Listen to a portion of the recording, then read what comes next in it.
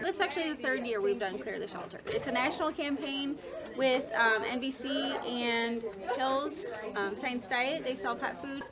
Our cats are free adoptions and dogs are half price. We don't know what we're getting, and that's great.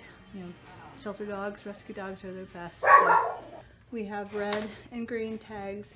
If you see a green tag, that dog is available to be adopted, and of course the red tag tells you, stop, I'm not available to be adopted today. And if there's one particular dog and that's the only one they came to see, we'll walk them right to that particular dog.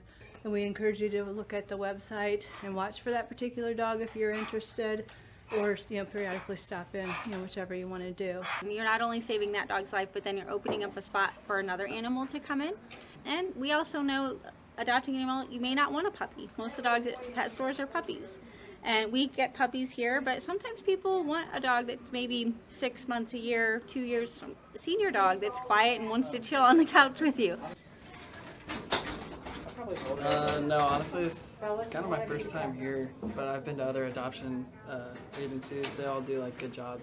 I would say to adopt because most of them are neutered and spayed, which saves you that hassle, and obviously they're well taken care of for here. You just gotta be able, you can take care of them and stuff, so gotta think about it. It's a big decision obviously, but you gotta be ready for it, which I feel like I am. So